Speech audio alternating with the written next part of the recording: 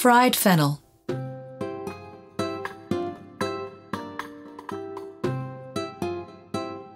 Fennel is one of my favourite vegetables.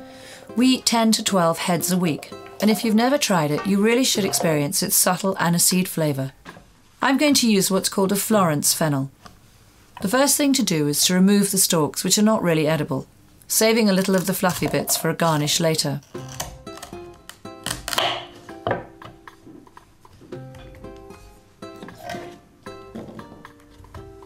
I'm cutting it lengthways, and then I'm going to quarter it.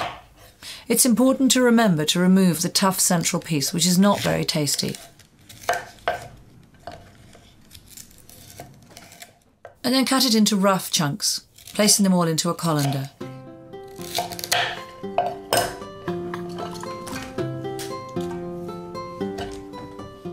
And garlic. Lots of garlic. Fennel works well with lots of garlic. Here I'm using wet garlic, which does not need peeling, and add this to the mixture, 5 or 6 cloves. And then this is a light olive oil. You can also use sunflower oil. And I find that a few fennel seeds accelerate the flavour. And then for that extra something, you can try drizzling some truffle oil when you're serving it. This is a tiny bit of black truffle in a very nice olive oil and makes a great addition to the taste. I cook everything in really hot oil.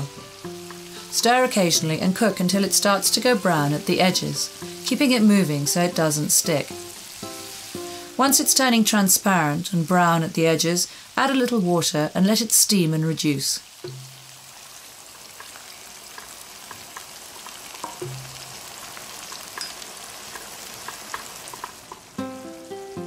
Season to taste.